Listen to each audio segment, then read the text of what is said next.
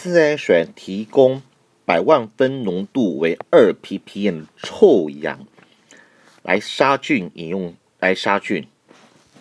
如果以纯水将臭氧这个浓度2ppm稀释为原来的体积2倍，换算成体积浓度为多少 m？ 有关于不同浓度种类的换算，我们可以先列出溶质重量、溶剂重量以及溶液重量。溶质重量可以找出溶质末数，溶剂可以找出溶剂末数，而溶液重量为混物，可找出溶液的体积。因此，原本臭氧2ppm 100万分点浓度可以写成，先将2ppm 换成分数为2/1，ppm 也可转换另外一种单位为1公斤分之2毫克。所以我们可以知道，溶液的可以假设2ppm 的溶液重量为1公斤，也等于1000克，而臭氧溶质重量为2毫克，等于2乘10的-3次方公克。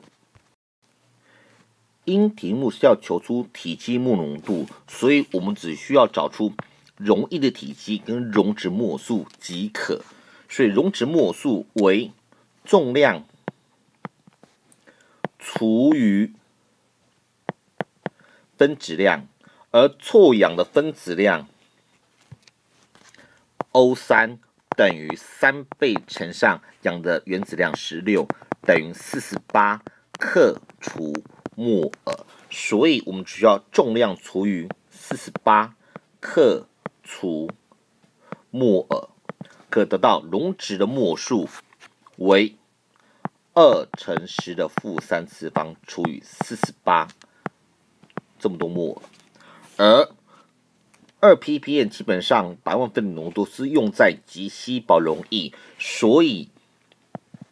通常溶液的密度跟水一样接近水，等于1克除以毫升，所以溶液体积为1000毫升，等于1公升。因此，将整个溶液稀释为原来体积的2倍，所以体积末浓度就会变化了，等于溶液的体积中所含溶质